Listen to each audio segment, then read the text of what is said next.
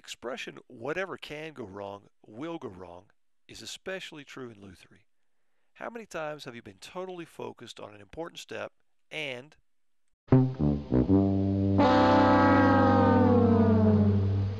go ahead, admit it. It has happened to all of us.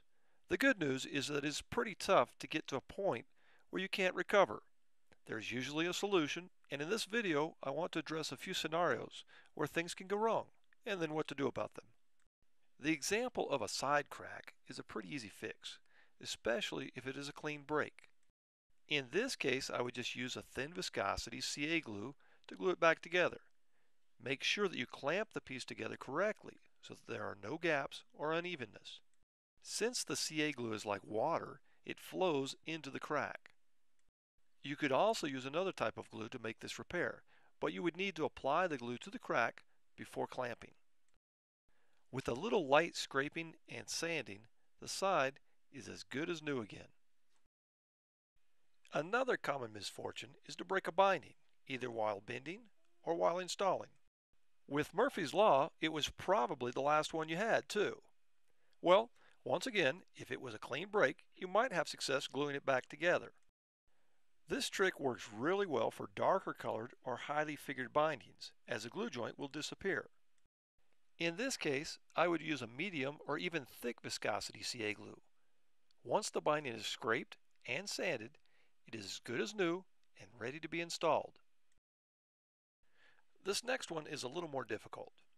I had a 1968 Brazilian rosewood Ramirez come into the shop with 2 hairline cracks in the back. As you have already learned, a hairline crack is easy to repair as you are building. However, this guitar already has a finish on it, and this adds a degree of difficulty to the mix. The first thing I did was make some cleats that will be used to cover the crack from the inside. This will help stabilize the crack. I made the cleats out of Indian rosewood, as I feel it to be more stable than Brazilian. The next problem is how to strategically place them in the guitar. There are a couple of ways to go about this. One way is to use magnets. I start by placing a magnet over the crack from the outside. I cover the finish with tape to not scratch it, and I also cover the magnet so that it will stay in place. I then place a small piece of double-sided tape on another magnet and then stick the cleat to it. I apply glue to the cleat and reach into the guitar. The force of the magnet will guide me to the exact location where I need the cleat. If you can't reach into the guitar far enough, you could make a tool like this one to help you get the cleat into those hard to reach places. As you near the correct location, the magnet and cleat will magically jump from the tool to the designated spot and be held in place by the outer magnet. If you don't have magnets, you could drill 2 small holes in the cleat and place it on a piece of thread.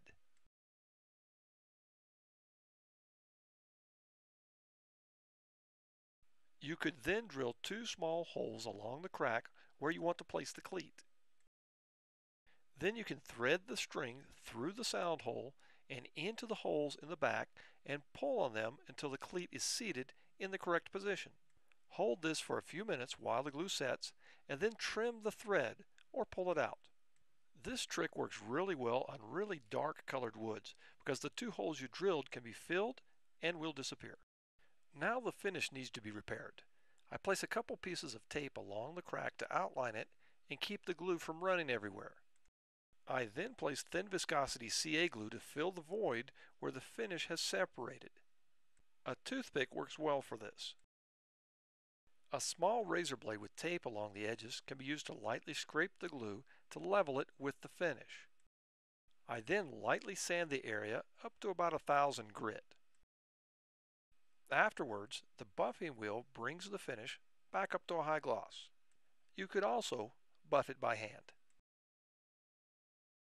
No more cracks, and the finish is good as new. I will demonstrate how to fix a large open top crack on this piece of scrap. First of all, make cleats and install them to stabilize the area. Since it is a large crack, you will need to splice in a piece of wood that matches your soundboard material. Use a straight edge and a razor blade to cut a line at a 45-degree angle on each side of the crack. You are cutting a V in your soundboard.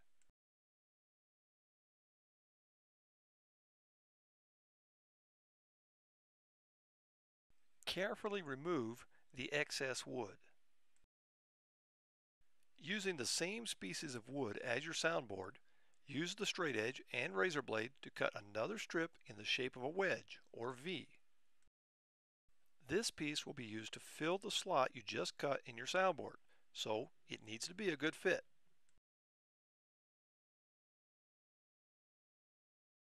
To glue in the splice, I like to use LMI white glue or hide glue. It only takes a small amount. Place the splice in place.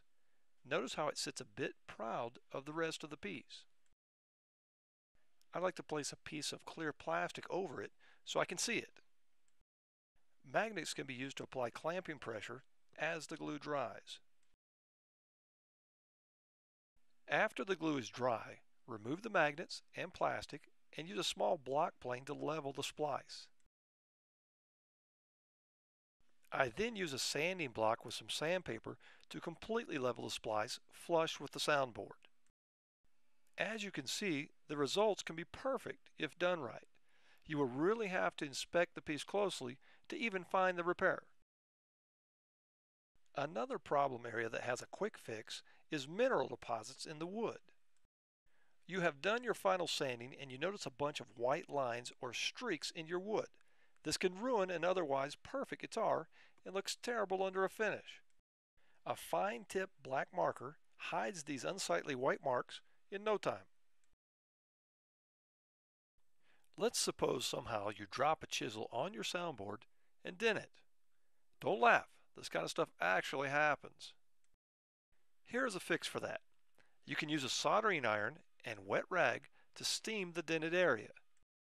This will raise the grain and the dent will disappear if the wood fibers have not been broken. A light sanding and the dent is gone. My last tip is a money-saving tip. You can purchase second-grade fretboards and make them look like first grade. These fretboards usually only have some slight discoloration and therefore are graded as seconds. If you use a little black dye on the wood, it takes on a uniformly black color and looks just like the first grade wood.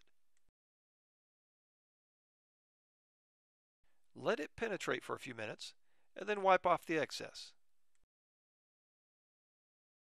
With the tips I have shown in this video, instead of hearing this when you have a mishap,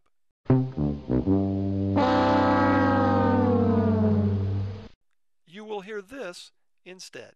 Hallelujah.